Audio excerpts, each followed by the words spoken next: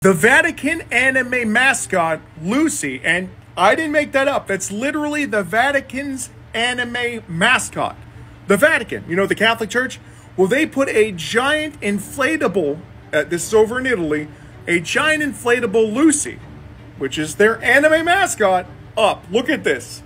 Now, when the Vatican, the head of the Catholic Church said that they were putting up an anime mascot, and it was Lucy, or Luce, it depends on how you look at it, the female Vatican mascot, people were shocked because this is how big anime has gotten, which now adds, what, 1.29 billion people as anime fans immediately. Because, I mean, if you're Catholic, this is your new anime mascot, Lucy.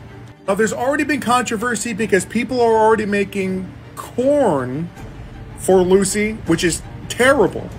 But universally, the anime community has rejected all that, and they're loving this. And you've got 1.29 new family members, anime community.